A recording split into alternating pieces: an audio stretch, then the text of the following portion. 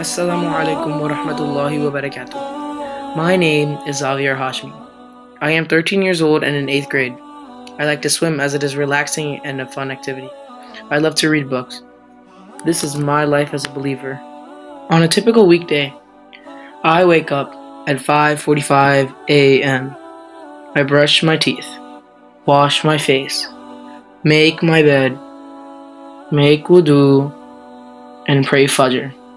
Then, I change into my swimming suit, as I have swimming practice. I go to the kitchen and prepare my breakfast of cereal and milk. Finally, I put my items in the car, including my breakfast, and then we leave the house. At 8 o'clock a.m., my school bus drops me off to school from swimming practice. At school, when it is lunchtime, I pray Dhuhr. After I get picked up from school at 4 p.m. and come home at around 4:40 p.m., I pray and read Quran until 5 p.m. After I pray Maghrib, I eat dinner with my family. After I eat, I do my schoolwork and extracurricular work like Gems of Quran until 7:30 p.m. I stop doing my work and go make wudu and pray Isha. Usually after I finish praying, my father comes home and he wants to talk to me, so I get a little bit of snack time while my father eats dinner.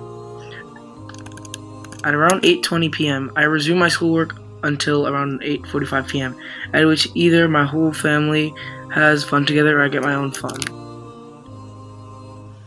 At around 9:30 p.m., I get ready to go to sleep. By 9:35 p.m., I'm in my bed, either really tired or reading a book for a reading bowl. That is my life as a believer.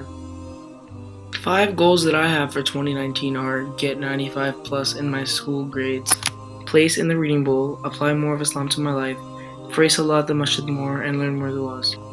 Jazakallahu khairan for your time.